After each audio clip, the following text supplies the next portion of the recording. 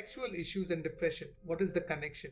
Are you depressed and are having sexual issues? You are not alone. Depression frequently coexists with sexual issues, including erectile dysfunction or an inability to have orgasms. Good news for you, this can be treated by your doctor. The good news is that most sexual issues caused by depression can be treated by physicians. What links sexual issues to depression? Consider the brain as a very delicate sex organ. The brain is where sexual desire begins and moves downward because of specialized brain chemicals called neurotransmitters.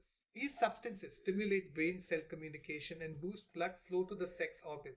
The issue is that when people suffer from depression or other mood disorders, the brain circuits that use these neurotransmitters to communicate do not operate properly. Do antidepressants contribute to sexual issues?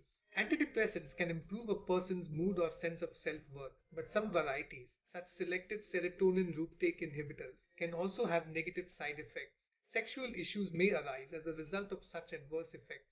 The neuronal circuits that control the sexual response are impacted by antidepressants, which may result in abnormal sexual behavior. As the dosage of the drug is increased, antidepressants can cause more sexual adverse effects.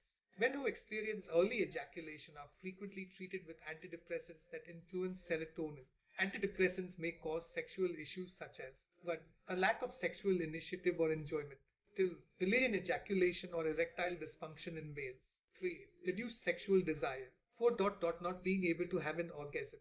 How are sexual issues managed when someone is depressed or on an antidepressant? It is crucial for you and your doctor to determine if the reason of sexual dysfunction is the depression or any potential antidepressants you may be taking or some other medical factor and observing a decreased interest in sex or issues with sexual functioning. Antidepressant adverse effects on sexual function can be managed without affecting therapy. Your doctor may suggest trying newer antidepressants that might not suppress libido or sexual arousal, or they may give you another medication that you can take along with the antidepressant to attempt to balance any negative effects on your sex life. Your doctor can't treat your sexual issue unless they are aware of it. Be honest while communicating with your doctor and spouse. Then check with your doctor about any possible remedies.